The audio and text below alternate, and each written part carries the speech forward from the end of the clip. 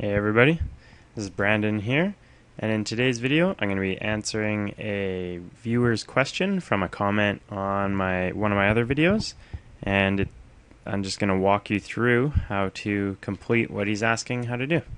So if you look at the screen here, I've got a example of a pond with contours and a few dimensions that I've just thrown on right now, as well as the contour labels, which are just plain text. If I can zoom in here and select one, it's just a simple text, as you can see up here. The question comes from Mohammed, and he asked me, how can I change the color of my text on the drawing as well as the dimension numbers without having to change them all separately one by one? So basically he wants to change all of the colors, so maybe he's got them all one color and he'd like them all red to stand out or something. So I'm going to show you a few ways that I would go about doing this. Probably the quickest, and then the other one would be the most organized, I guess. So the quickest way, if all of your text objects need to be changed, and this means all of them, you can simply select one, and assuming they're all made the same way, as in they're all mText or they're all text or whatever you've used, you can simply right click once it's selected. So I'm going to go over that again. Select your text and right click, and then you're going to go down to select similar, and this will select all the similar objects in your drawing. As you can see, it's selected all of my contour label text, but not these other different type of text over here, or my dimension text, and this is because they're obviously different style. Either they're mText when these are normal text, or a different property of some sort. So this only works if your text is similar to what you're using. You can also use quick select, which I can show you next.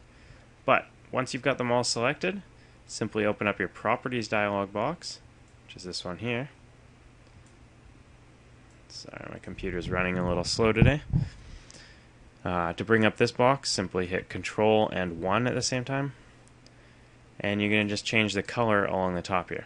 So we're going to change them all to blue. Hit Escape to deselect, and now you can zoom in and all of those text objects are blue.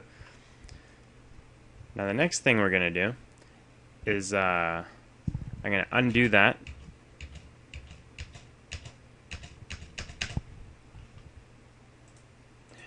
Almost there. Alright, so I've done all of the changes I've just made and made the text back to yellow. If we select one of them, you can see that they are all on the contours text layer. So ideally you're going to want to make a layer for text and various types of text. Each one should have a different one, just to keep things organized. So I'm going to select the similar ones here and change them all to color by layer.